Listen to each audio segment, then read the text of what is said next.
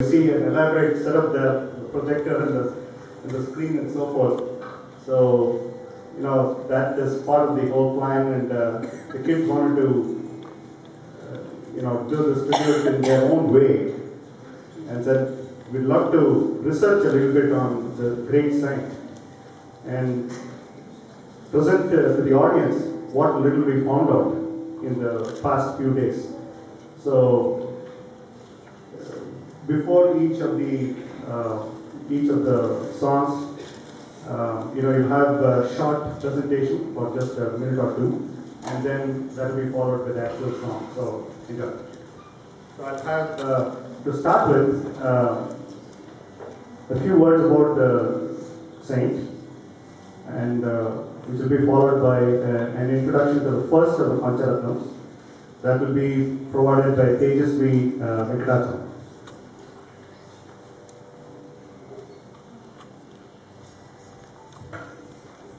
Namaste everybody.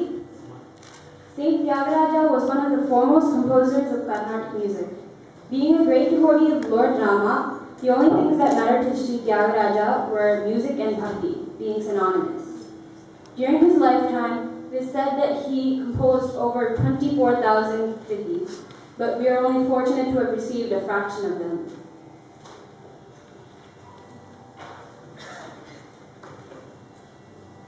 Sri Thyagaraja Swami was born on May 4th, 1767 in Thiruvarur, Tamil Nadu. He was born to Kakalla Ramabrahmam and Seethamma. He started his musical training under Sri Sonti Venkataramanayya.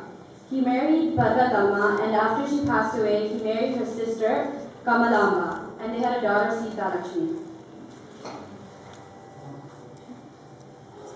Sri Thyagaraja Swami's first composition was Namo Namo Raghavaya, the Raga Tori.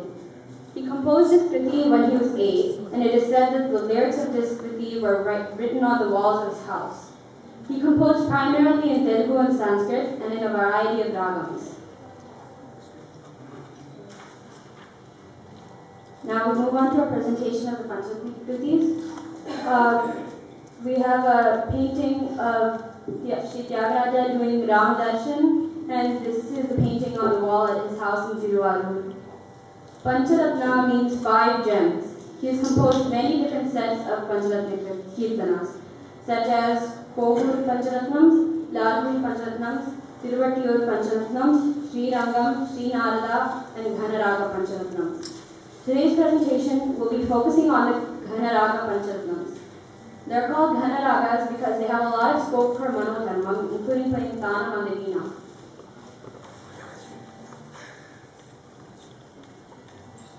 Each of the 5 Pancharatna Kirthanas are set to Aradhanai. They are Jagadanandakaraka in the Ragam Nate, which was the only one composed in Sanskrit, Nurukugala in the Ragam Gaude, Sadham Jene in Ragam Arati, which was the only one composed in praise of Lord Krishna, Kanakana Ruchira in the Ragam Varadi, and Nyandaro Mahanubhavulu in Sri Ragam. The world-famous Thyagaraja Aradhanai is held annually at Tiruvayadu. This Aradhana is held on the Pushya Bahuda Panchami, generally in the January to February time. Pushya Bahuda Panchami is when he is said to have attained Samadhi or oneness with the Lord. Similarly, in Mylapore, around this time, people go around performing Unchavati, which is when people sing songs on the street and others give them food in return. Now we move on to our presentation of Jagadanandakaraka in Nate. In this Kirtana, Sri Thyagaraja depicts Lord Ramachandra as one who is cause of all bliss in this universe. Please enjoy. You can also see some rare pictures we have made the collage there.